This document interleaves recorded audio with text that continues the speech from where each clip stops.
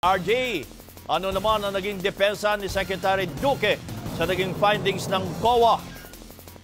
Bayan naglabas ng sama ng loob si Health Secretary Francisco Duque sa Commission on Audit kanina dahil hindi raw napakinggan ang panig nila sa mga issue, bagay na itinanggi naman ng COA. Matapos sabihan ng Pangulong Duterte na huwag pansinin ng mga ahensya ng gobyerno ang mga ulat ng Commission on Audit sa paggamit ng pondo ng gobyerno, nagpaliwanag pa rin ang Department of Health sa House Committee on Public Accounts kung saan napunta ang 67 billion pesos na pondo na pinuna ng COA. Hindi raw ito nalustay o nasayang. Tinitiyak po ng inyong kagawaran na walang bahid ng katiwalian ang paggamit ng pondong ito at nagamit para sa pagpapahusay at pagpapaigting ng ating pong COVID-19 response. Giit ni Duque, hindi pa naman final ang hatol ng COA dahil kinukumpleto pa ang proseso. Winaharap na ninyo kami. Winaharap na ninyo ang dangal ng DOH. Hindi kami makaharap sa mga tao. Wala pa rin akong tulog. Ilang gabi na po ito. Kasi this is really unfair, unjust.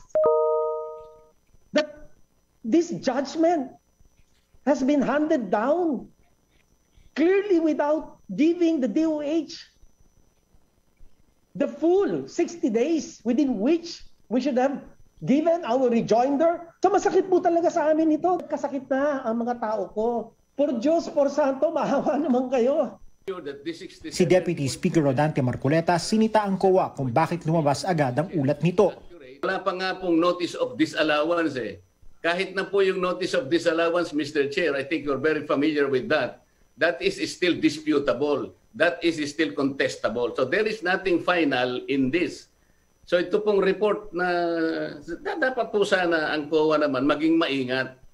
Bigyan po natin ng pagkakataon ng DOH. Pag isubmit po nila yung requirements, they have up to September 27th. Premature po yung ginawa ng COA. Inamin naman ni COA Chairperson Michael Aguinaldo, hindi maitutumba sa isang audit decision ng kanilang audit report. Kung merong hindi mapaliwanag ng tama and the auditor sees fit, pwede po siyang mag-render ng decision which could result in either a notice of disallowance or a notice of charge. Hinimay ng Commission on Audit sa komite ang kanilang findings at ayon sa DOH, natugunan na ang ilan, habang tinutugunan pa lang ang iba sa mga pinuna ng COA. If the DOH is now reporting that some issues were resolved, then they will have to submit to the respective auditors whatever the result of their validation.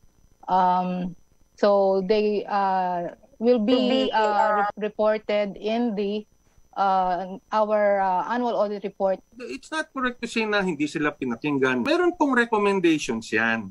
And it's those recommendations which the department is given 60 days to respond to. The healthcare workers. Pinuna naman ni Marikina 2nd District Representative Stella Kimbo at Quezon 4th District Representative Helen Tan kung bakit may mga healthcare workers na hindi pa nakakatanggap ng benepisyo sa Bayanihan 2. Ayon kay Kimbo, may 153,000 healthcare workers na hindi pa nababayaran.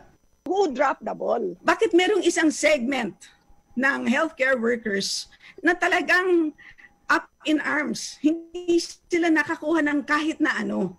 At yan ang dahilan kung bakit merong ang threat to walk out. So, pwede ba natin, Mr. Chair, pakinggan ang health workers? Kasi ang alam ko, meron tayong representatives. The hospitals were asked to submit list of names and numbers na sino lang ang bibigyan noong SRA. And based on the data that I gathered from the DOH, for example, Medical City submitted 2,500 plus employees. But another hospital only submitted 23. Hindi naging maliwanag sa hospital management and the DOH, papaano ba at sino ba talaga ang makakatanggap.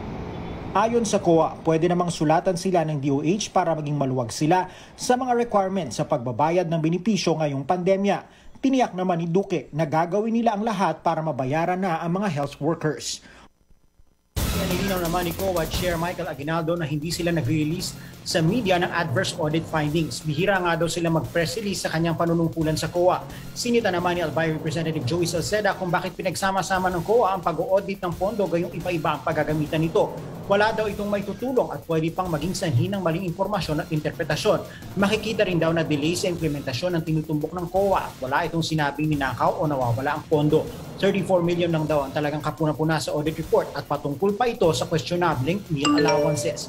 Pero ani Salceda, dapat managot ang DOH kung bakit inabutan na expiration ang mga biniling damot ng DOH sa 2018, 2019 at 2020. Kabayan.